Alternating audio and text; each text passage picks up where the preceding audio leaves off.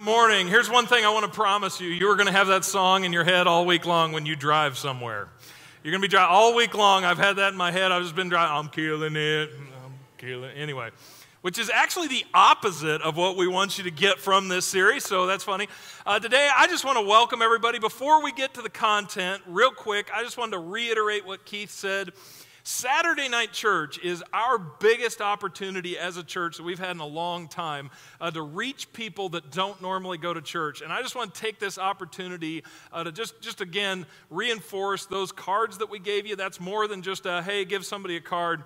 I just want to reinforce that and go, most people who don't go to church would love to go to church on Saturday night, but they also think that maybe that's like the weirdo service or something. Like, what, is somebody going to like make me eat Spanish meatballs or something like that? So I just want to encourage you to really use this service as an opportunity. You're already coming. Take those cards. Those cards represent 5 people. Invite them and invite them to church and bring them here on Saturday night. Now, to the content of Killin It. This is week 2.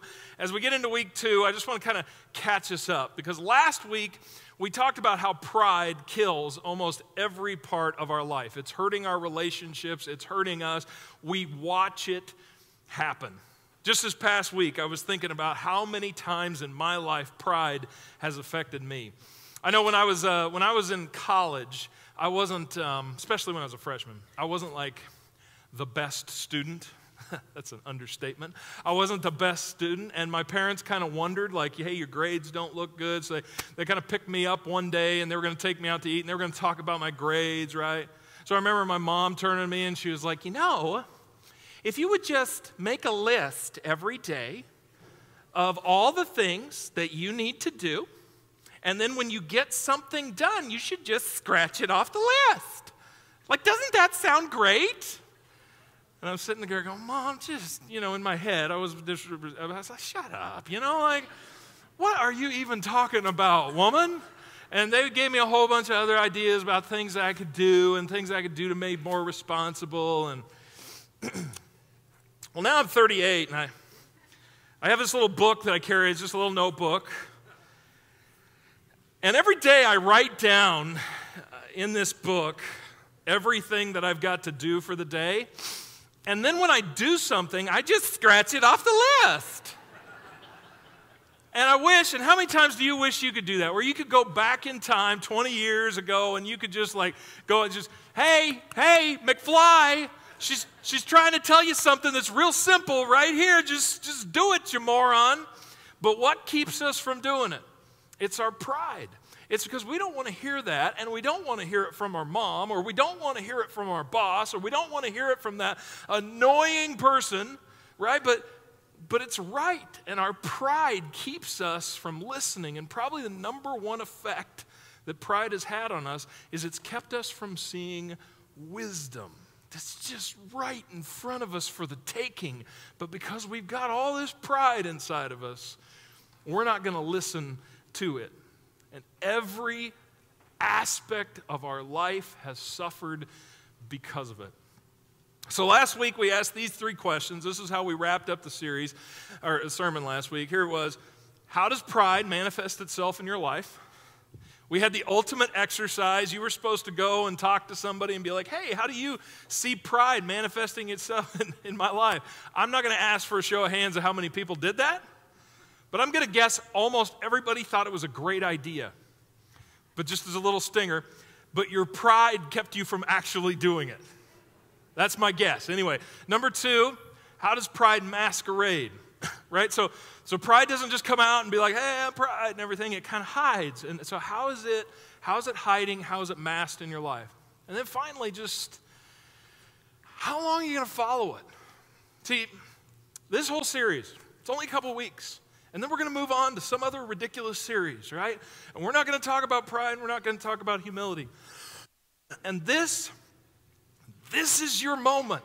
This is your opportunity. If you don't find pride and humility, and if you don't find humility and get rid of pride and kill pride in your life, you're never going to. Don't pass up this opportunity to do away with pride and find humility. Now, Here's what we're going to talk about today. We're actually going to define humility. Now this week is actually probably harder to hear than last week because, sorry, I got popcorn stuck in my pipe. Shouldn't pound that, right? So, I don't know, no problem. Anyway, now it's all good, so everybody don't worry. No, man, there's a lot of people like, get him water, stat. Anyway, so this week is going to be harder to hear than last week was because last week there's so many of you that like we're at this point where you admitted that you had a pride problem, right? There's so many people last week that we just went around and we were just like, I knew a water bottle was coming. That's great. Last week was good. I'm just going to go ahead and drink it. Oh, doesn't that? You got to try water. Anyway, so last week we talked about pride. And here's the thing. It's not hard to admit you've got a pride problem because it's not like other sins. Like sexual sin, that's kind of hard to admit you have a problem, right? Or if you're a liar, like it's kind of hard to admit that, like nobody wants to admit that. But pride, on the other hand, it's kind of like, well, I'm basically, I'm out there, I'm killing it. I'm the envy of people. And I've got a little bit of a pride problem, right? That's not hard to admit. The hard part is to go and take that first step, that first act of actually humbling yourself before that person or before that coworker or even before God and taking that act of humility. That's where things get really, really difficult because everybody wants to be humble and nobody wants to see pride continue to destroy their life. But are we actually able to take that first step of humility? So today's going to be harder than last week, and I hope you hang in there for the ride. We're going to talk about and define humility, like what it is that you would be able to identify in every circumstance in your life. You'd be able to go, okay, that's pride, hands down, that's pride, and this is humility. So, first thing that humility is an honest evaluation of yourself. It's honestly evaluating who you are. Because God doesn't want you to humiliate yourself. God doesn't want you to say that you're less than you are. He doesn't want you to just walk around and be like, I'm worm, I'm dirt, I'm nothing, I'm insignificant. God doesn't want you to do that. God just wants you to know who you are. But the problem is we have a really hard time evaluating ourselves. Now this comes from Romans chapter 12. Romans chapter 12. Paul says this. For by the grace given to me, in other words, he's saying, hey, I'm just passing this on to you because God has given me the grace to be able to pass this on to you. So this was passed on to me, and I want to pass it on to you. For the grace given to me, I say to every one of you, do not think of yourself. Now, hold on for just a second. Think about that for a minute. Think of yourself. Paul is referring to that time when you're driving down the road and you begin to think of yourself. Now, this is kind of weird that we do this, but we're a little schizophrenic. We do that, though. We drive down the road and, we'll go over to your brother's house, and your brother's seems like he's got the perfect house. And you get in your car with your family, or you just get in your car and you drive away, and you're thinking about how perfect his house is, and there's a little bit of jealousy, and so you start to think on yourself. And you're like, yeah, but at least I'm not a jerk. Right? And we begin to think he's got the perfect house, but at least I'm not a moron, right? And we begin to think on ourselves. And what that is we begin to evaluate ourselves. Or we go over to our sister's house, we go over to our parents' house, or we're driving home from work, and we think about how everybody's got that thing going on in their life, and we go and we begin to think on ourselves. Paul's drawing attention to that time in the car or in the shower or right before you go to bed when you are thinking on yourself. And I would argue that when you think about yourself, that is probably the most important moment of your day, and you're not even aware that it's happening. It's the most important thing about who you are because then you come up with who you think you are based on what you think on when you think of yourself.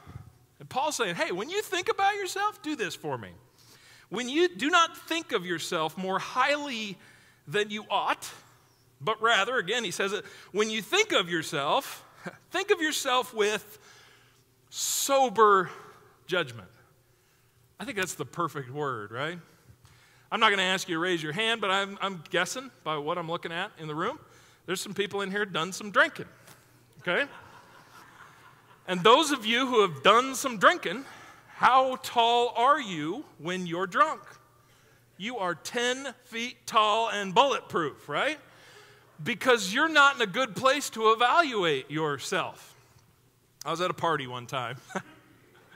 Those are the best stories, right? I was at a party one time, and we always had parties in Nebraska. You just have them by the river because there's nowhere else to go.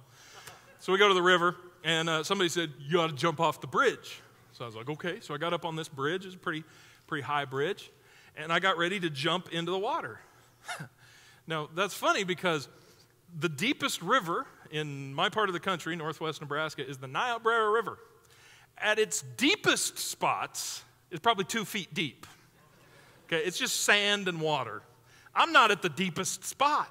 I'm at like the foot spot. It's wide, but it's just like a foot. And I'm up on the bridge, and I'm this is going to be great. And I jump off because why? Because I'm not thinking with sober judgment. I'm not looking at the situation. I'm not very good at evaluating the situation.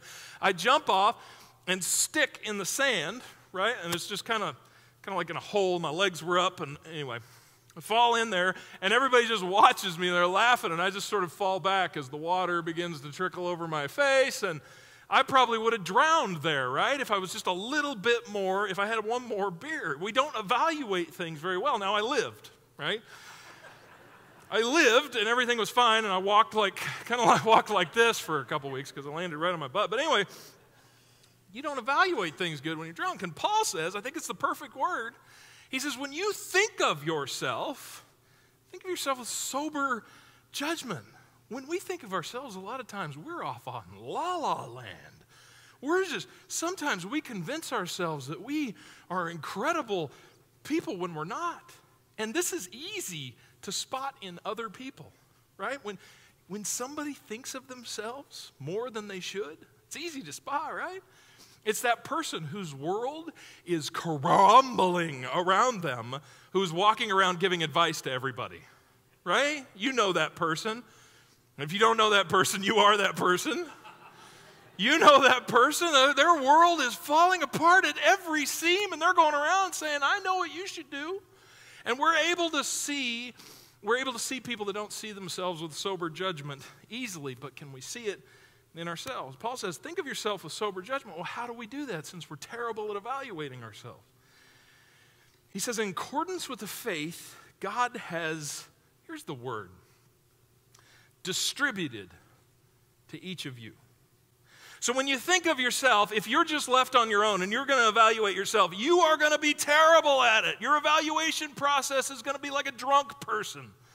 But if you want to have a sober opinion of yourself, then this is how you need to view it. You need to view it in accordance with the faith that God has, and here's the word, distributed to you. Here's how I think you need to think of yourself. This is a little box that really expensive rings come in, right?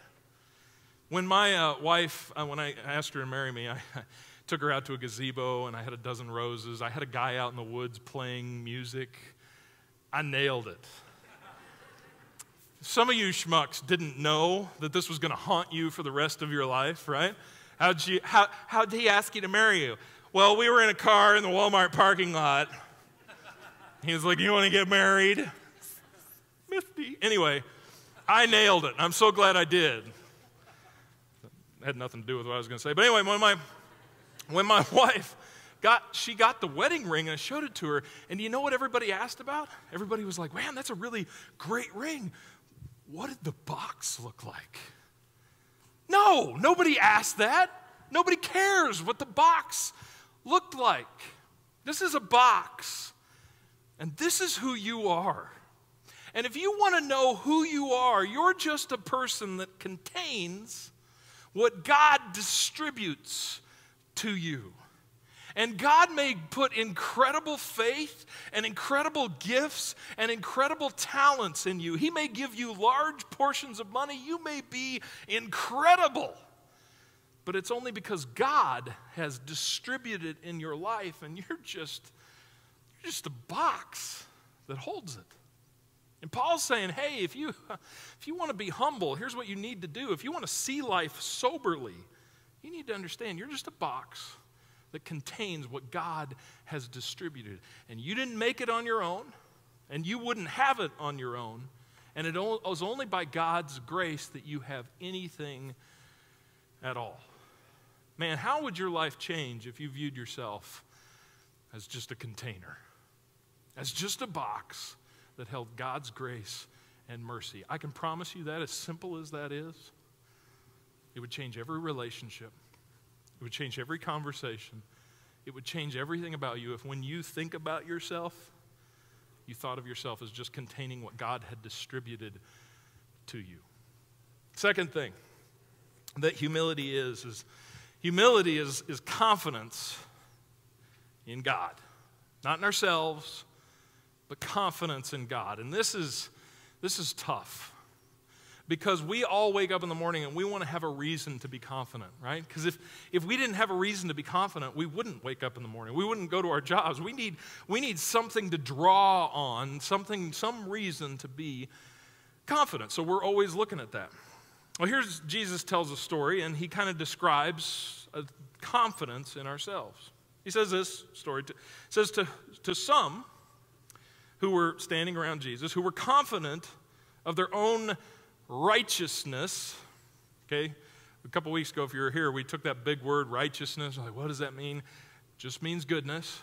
It's as simple as that. Let's replace that word. It says, to those confident of their own goodness and looked down on everyone else, Jesus told this parable. He said this: 2 men went up to the temple to pray. One a Pharisee and the other a tax collector. So the Pharisee was a religious leader. I mean, you could very interchangeably change that with pastor or priest in our modern day. It was the godly religious person. And a tax collector, closest thing I ever can draw on is like a pimp, okay? No, like nobody thought of them well, okay? You've never been like, man, my Uncle Joey, he's great. He's a pimp, right? You don't think that way about a pimp. That's the same way with tax collectors. Tax collectors were just people that were renowned for being thieves and working for the wrong people. So there's 2 guys, verse 11. The Pharisee stood by himself and prayed. I want you to count these as I go along. How many times in his prayer he says, I. How he's standing before God and he's somehow drawing attention to himself. It says, God, I thank you that I am not like other people, robbers, evildoers, adulterers, or even like this tax collector. I fast twice a week and give 1/10 of all I get. That's who he is. He's confident in himself and who he is. And how did he get confident in himself? He did the comparison game. And we all do the comparison game, don't we?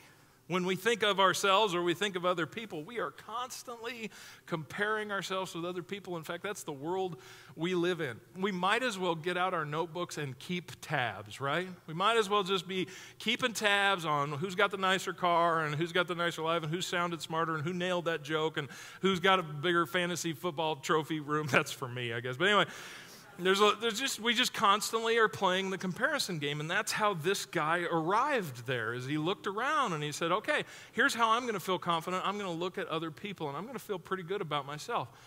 Any of us can play that game. All we got to do is find the right people to compare ourselves to, right? And so who do we automatically compare ourselves to? This is just the human race. This is what we do. The people we compare ourselves to, when I talk to people, right? Well, I try to be a good person, you know. It's not like I killed anybody. Oh, okay. So that's your standard.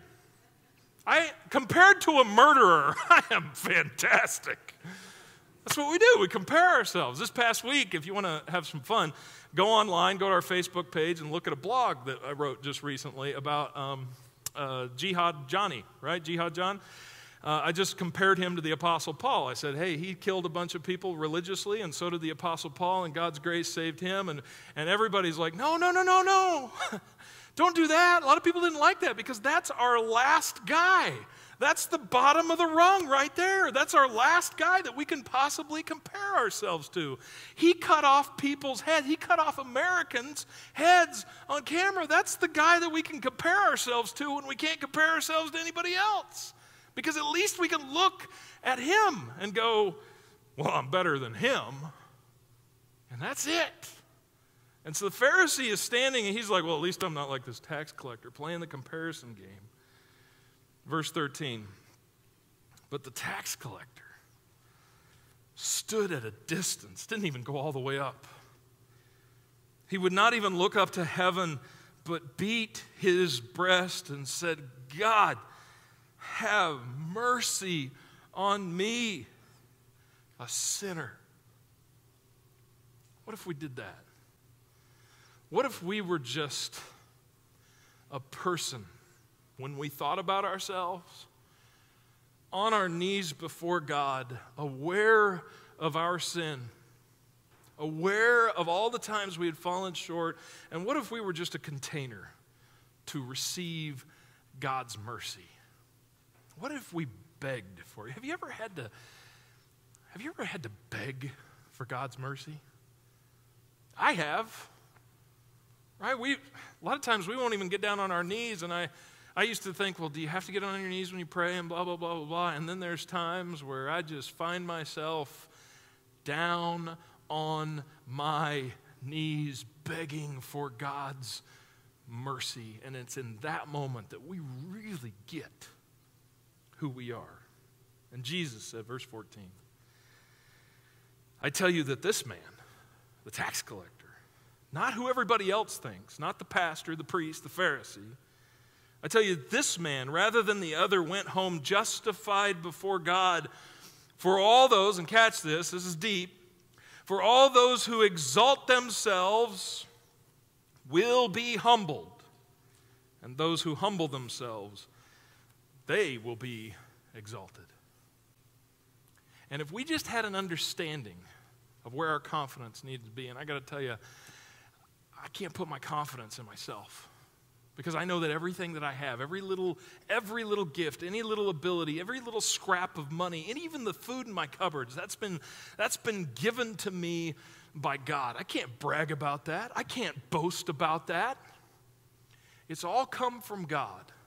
And I don't even deserve what he's given. I'm just a container that is on the receiving end of God's mercy. I can tell you, if we viewed ourselves that way, if when we thought about ourselves, that's how we viewed ourselves, it would change our every relationship, it would change our every prayer, it would change our every decision because we would be humble. And you got to understand, God's looking down on the earth and he's going, hey, if you're not humble, I will humble you. And if you are humble, I will exalt you.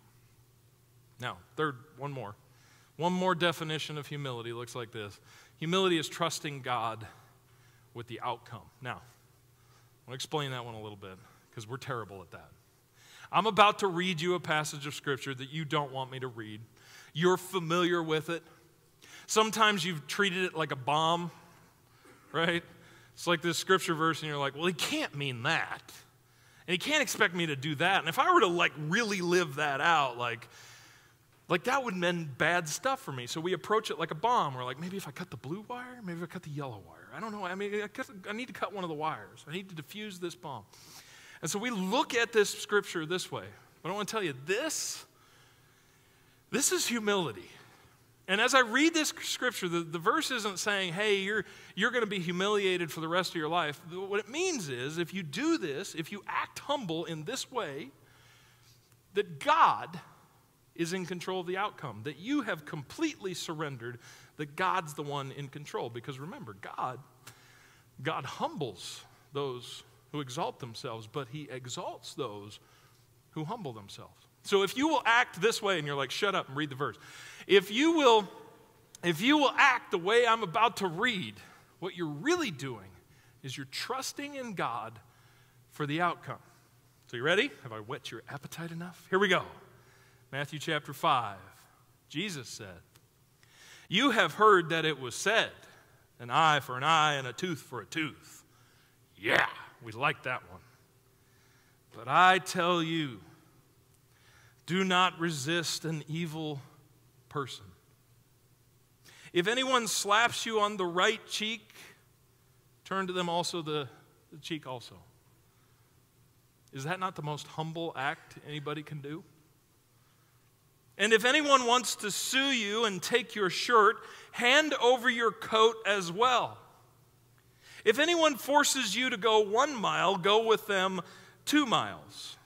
Give to the one who asks you, and do not turn away from the one who wants to borrow from you."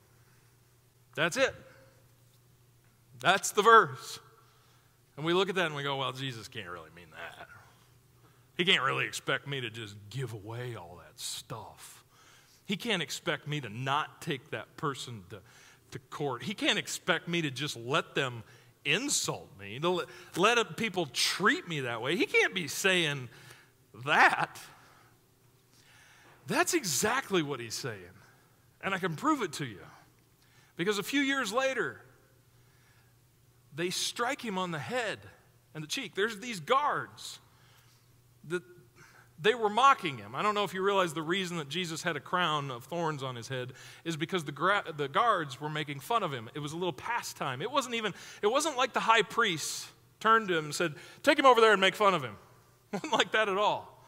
He was just off in the corner, kind of in a waiting area, and the guards took him and they made a crown of thorns and they put it on his head and they slapped the staff down on his head. God's head. And Jesus' response was zip. And they struck him on his right cheek. And they struck him on his left cheek. And they mocked him and they made fun of him and they said, "Prophesy." And he did nothing. There's only one thing that Jesus was doing in that moment.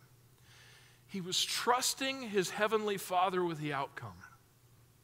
That even though he would be mocked and beaten and crucified, that he was trusting that God humbles the proud and exalts those who humble themselves.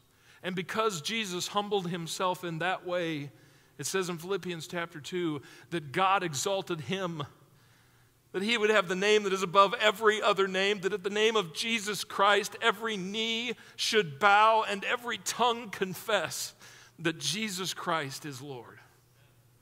Imagine if we trusted God with the outcome. If we didn't sit there and go, well, I can't do that, I can't do that. They'll never learn that lesson. I can't just let people disrespect me like that. I can't let people insult me. But instead we just go, you know what? I'm going to humble myself, and the rest, that's in God's court. I want to give you one verse today to absorb, to take home, to live by. It's in James chapter 4. It says this: "Humble yourselves before the Lord, and he will lift you up." If you're just really a container that is holding what God has given you, and you're trusting him with the outcome, you don't really have any control over it anyway. If you try to exalt yourself, it's not really going to work. If you try to find respect for yourself, that isn't going to work either. But if you humble yourself before the Lord, humble yourself before men, and put all of your chips on God, I can promise you, God will lift you up. What if you lived that way? What if you lived with that mentality? When you thought about yourself and when you talked to other people, it was just, you're just a humble person receiving what God is willing to give you, and you're trusting him with the outcome. I can tell you this: it would change every relationship. It would change every decision. It would change your attitude towards Scripture. It would change your attitude towards church. It would change your attitude towards God. It would change every last thing about you. And years from now, you would look back and go, man, I am so, so glad that I killed pride, that I demolished it, that I quit letting it destroy me and everyone around me. I'm so glad that I killed the pride in my life. Let me pray for you.